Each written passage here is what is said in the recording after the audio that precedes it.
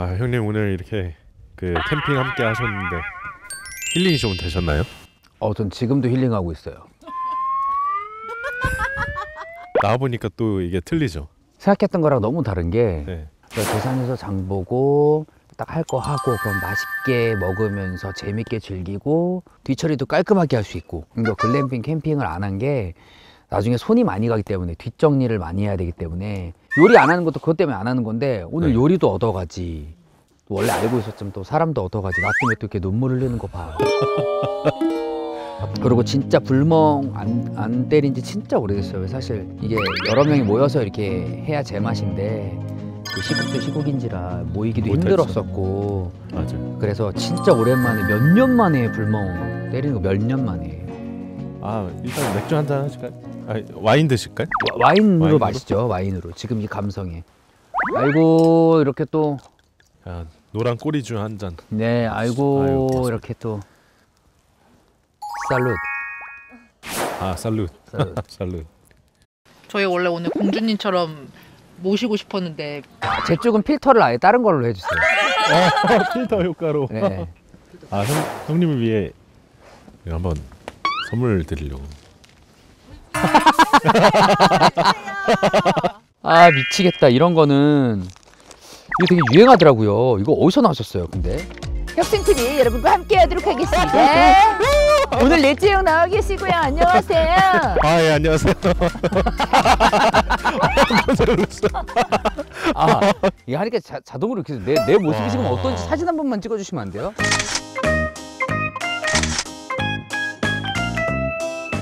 너무 잘 어울리세요. 평소에 이렇게 힐링 하시나요? 아니 누가 이러고 힐링을 해요? 누가 이러고 힐링을 해요? 혹시 모르죠? 예, 그렇진 않고요. 생각보다 네. 제가 이제 핵인싸라고 생각하시는 분들 많아요. 오. 그거는 뭔가 프로그램의 영향이 확실해요. 저는 혼자 있는 거 좋아해요. 아 혼자 있는 걸 혼자 좋아하세요? 침착하게 등산도 혼자 하고 바이크도 혼자 타고 생각보다 혼자 있어요. 그게 또 힐링의 방법이 왜냐면은 촬영장 오면 너무 많은 분들이 있고 같이 에너지를 나눠야 되고 말도 많이 해야 되고 그런데 혼자 있으면 말할 일이 없잖아. 그래 조용히 있는 시간이 있어야 돼요. 목도 회복을 해야 되고 생각도 좀 정리해야 되고. 나만의 휴식을 하시는 거네요? 그쵸, 그 시간을 통해서? 와인도 매일 이제 그냥 나만의 일기를 쓴다라고 생각하고 집에 와서 와인을 한 잔씩 꼭 마셔요. 그럼 근데 혼술 이제 하시는 거예요? 한 잔에 두 잔 되고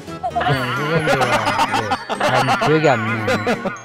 아까 저희 밥 먹을 때 얘기했잖아요. 성대모사로 진짜 혼줄 한번 제대로 좀 내주세요 진짜. 원래 갖고 있는 개인기 정도는 아닌데 성대모사는 하나씩 또 이렇게 가지고 있으면 좋잖아요. 그 리듬이 있어요. 뭐 목소리는 사실 한계가 있어요. 네. 따라할 수 있는 게 개평 없고 속임수 없고. 와. 그러니까 그 리듬이 있어요. 불이 가까이 가면 쫙 뜨겁다가 쫙 멀리 가면 따뜻하고. 안 그래요? 예. 손 한번 대봐요. 예. 야. 이렇게 그 리듬을 이렇게 따라하는 거죠. 리듬을. 방금 얼굴도 갑자기 유해진 선배님 되신 것 같아요. 네. 빙의 되신 것 같아요. 한번 해줘요. 한번 해주세요. 예. 개평 없고 속임수 없고 예. 속임수 없고 재주가 없고 제주도 재능이 없고 재미가 없고. 아니 이거는 나도 못하는 거 알아. 내가 연습해온 게 아니잖아. 왜 맨날 형은 해요? 연습해온 걸 하는 거야. 연습한 거 한번 해주세요. 본격적으로. 아까 그거 말고. 아 그거 말고요? 예. 그 무기가 많으면 좋은 게 아까 전에 저도 요리할 때 그냥 갑자기 나온 거예요, 백 선생님. 저 얘기된 거 없었잖아요. 그냥 갑자기 그냥 여러분 이거 안 됩니다, 여러분. 그냥 나가는 거예요, 그냥. 그럼 이거 밥 먹었어? 이거 아버지 아니야? 그냥 아버지? 아버지? 아니 이거 댓글로 맞추시는 분 한번 진짜 큰 모른다고? 상품 드려야 돼 이거는. 밥 먹었어? 캠핑 이렇게 이제 와보시니까 지인들이랑도 많이 오실 것 같으세요? 오고 싶어요, 진짜로. 저 아까 전에 그래서 카톡했어요 친구들한테. 야, 나 오니까 너무 좋다. 원래 캠핑 가던 친구들은 그치 같이 가자니까 막 이렇게 얘기하더라고요. 예. 집만 하나 더 넣는 거야. 아무것도 안 할 거야. 아까 그 레시피 고추 참치 또띠아 피자, 그거는 제가 요 맛 그대로 해줄 수 있을 것 같아요. 많이 좋아하시는 노래가 뭐가 있을까요? 듣는 거. 네, 듣는 거. 듣는 거는 근데 네. 오히려 제가 음악가나 뭐 뮤지션이 아니다 보니까 듣는 거는 사실 장르를 가려 듣진 않아요. 그 알고리즘이라는 것이 참 무서운 게 옛날 노래를 하나 들으니까 계속 추억 여행을 시켜줘. 와, 그거 좋죠. 점점 더 옛날로 간 것 같아. 그게 그렇게 옛날 노래로 시작한 게 아닌데 계속 들어주니까 이 친구가 그쪽으로 아예 안내를 하더라. 이쪽 둘러보시겠어요? 점점 이쪽으로 안내를 해가지고 나도 모르게 그냥 가가지고 알고리즘으로 그냥 빠져들었어요. 뭐 에미넴 뭐 이런 거 갑자기 슬림 쉐이디 막 처음 나올 때 뭐. 그럼 한 소절 불러주세요. 어? 한 소절 나 불렀어. 잘 몰라. 그 앞에 뭐 이렇게 나레이션을. If you had one shot, one opportunity. If you have one shot, one opportunity. 빰빰빰. 여기에 이거 입힐게요. If you have one shot, one opportunity. 자, 이 노래하는 타임이 왔습니다. 이걸 높은 점수로 가시겠어요? 아니면 낮은 점수로 가시겠어요? 이게 내기가 있어야 재밌잖아요. 또 높은 점수로 해야 되지 않겠어요? 이 순서는 어떻게 하시겠어요? 안 내면 진 거 가위바위보! 자, 가보도록 하겠습니다. 네. 곡은 강성의 야인입니다. 막 나이 나온다니까. 선곡에서.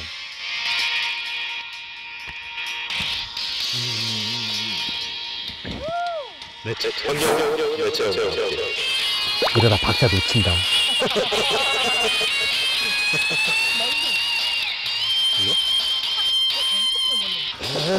처럼 스쳐가는 정열받은 너나 아직도 내 거친 꿈이 있어 세상 속에 남았지 가리지 않는 세월 등 뒤로 가면서 달려오는 그 외로운 도시를 나는 그런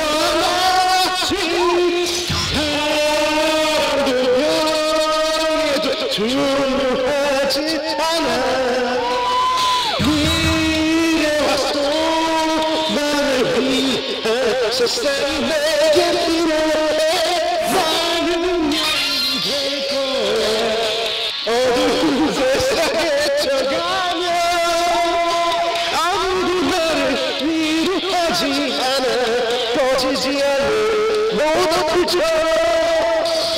야인이 되겠어 거친 비바람도 낮춰도 두렵지 않은 나의 뜨거운 가슴 그저 넌 남자일 뿐이야 뭐야 이거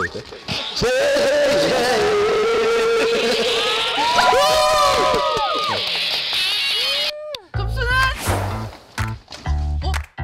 점수는? 보여주세요.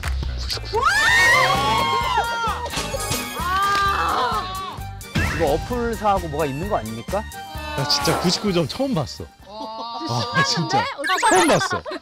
내가 진짜 이런 야 그 정말 잠재력이 있는지 처음 알았어. 잠재력은 없는데 이 어플사도 좀 많이 놀랬을 거예요. 우리가 어플을 이딴 식으로 개발했나. 야 진짜 많이 놀랬을 수도 있거든요. 이상한데? 자, 야 이러면 큰일 나는데. 첫 번째 하길 잘했다. 전 점수를 위해서 2절까지 부르겠습니다. 점수를 뽑아야 되기 때문에.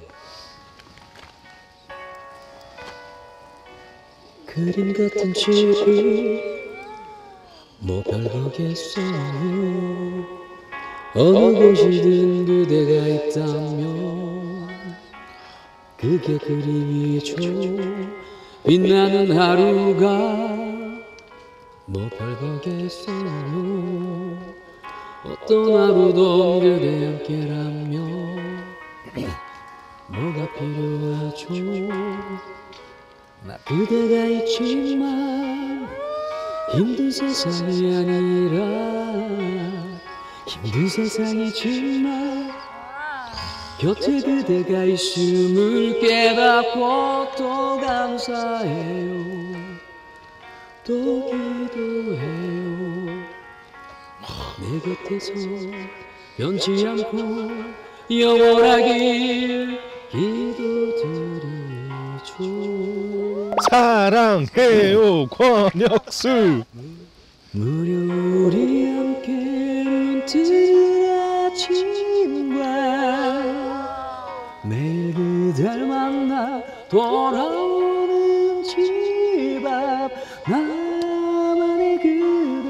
나의 그대 내게 사치라는 걸 과분한 입맞춤에 취해 잠이 드는 니 그대 사치 그대 사치 내게 사치.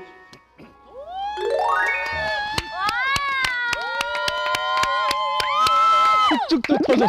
흑죽도 터졌어. 와. 100점 진짜? 진짜 100점. 진짜 100점이요? 이건 제가 진짜 한 곡 더 하겠습니다. 와. 이거는 기회 주셔야 되는 거예요? 와, 인정. 인정. 와. 이거는 옥더. 한국 이건 안 되겠다. 한국 이 정도는 줄 수 있잖아. 와, 줄 수 있죠. 와. 진짜 내 마음의 100점. 와. 아, 댄스를 해야 잘 나오는 건가? 댄스가 나요? 아니면은 뭐 댄스 가시죠. 댄스. 댄스 뭐 있지? 빅마마의 거부 맞죠? 점수 때문에 지금 부르는 건데.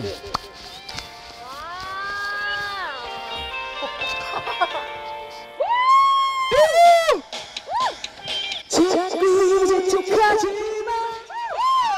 터질 것만 같아.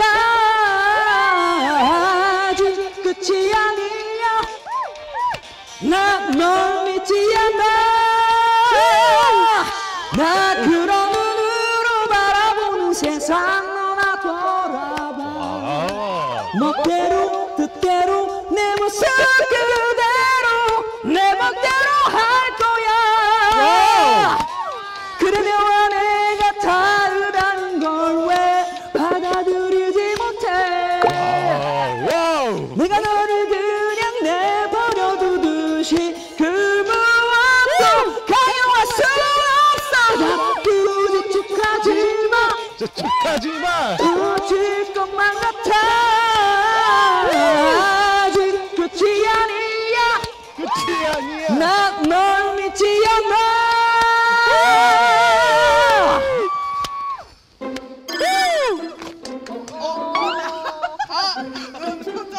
표정 뭐야? 한국 또 해야 되나?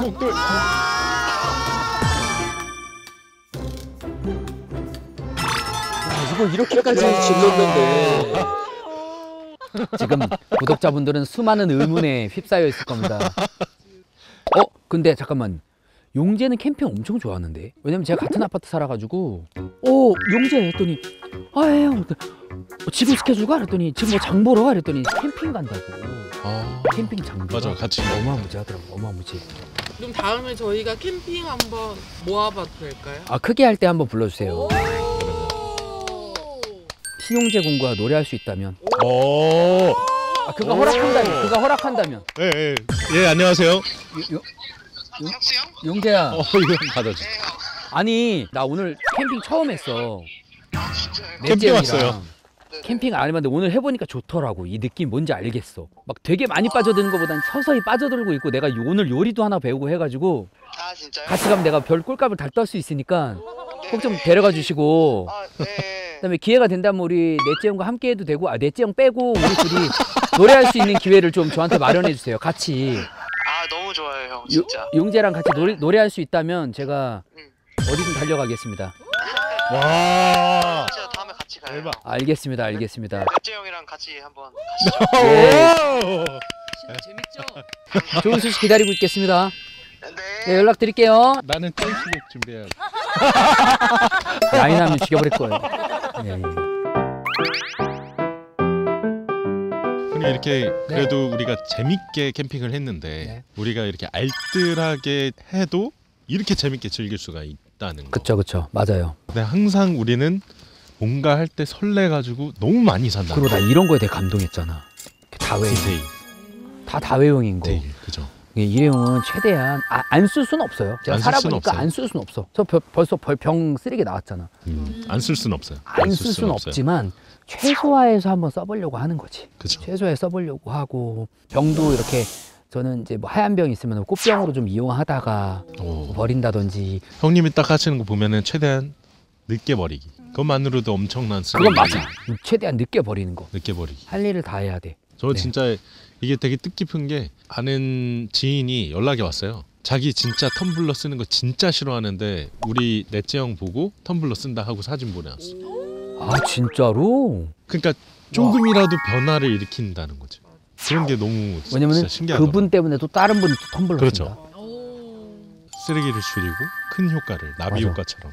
저 그래서 이게 저기 넷째형 촬영할 때 제일 좋았던 게 보통 촬영할 때 커피 그 일회용 컵으로 돼 있는 커피 막 이렇게 돌리잖아요. 저는 그런 거 싫어해요. 네, 마실 사람만 딱 해서 마시고 그다음에 저는 이렇게 텀블러로 해서 이렇게 다니거든요. 그 마시지도 않는 커피에 또 쓰레기가 나오잖아. 맞아요. 아, 제발 좀 그런 거 하지 마세요. 돈으로 주세요. 돈으로. 와, 4,000원 더 주세요. 그냥 저한테. 우리 이 불은 꺼져가지만 환경에 대한 마음은 꺼지지 않기로. 그거지. 지구가 꺼지지 않게 하기 위해서. 네.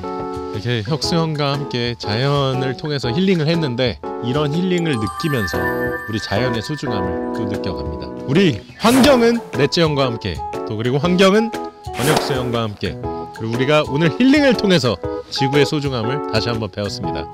형님 마지막에 네. 제가 우리 집 하면 넷째형 하면서 네. 마무리하겠습니다. 네. 우리 집! 넷째형! 뭔가 이런 거를 넷째형이 해줬으면 좋겠다 뭐 이런 거 있을까요? 미래식품 박사님을 모셔서 특집을 한번 해주시면 어떨까? 곤충 쿠키를 선물 받은 적이 있어요. 중간에 뭐 다리도 있고 그런 거를 같이 연구하고 먹어보고 하는 자리를 좀 바라요. 알겠습니다. 제가 한번 꼭 해보도록 하겠습니다.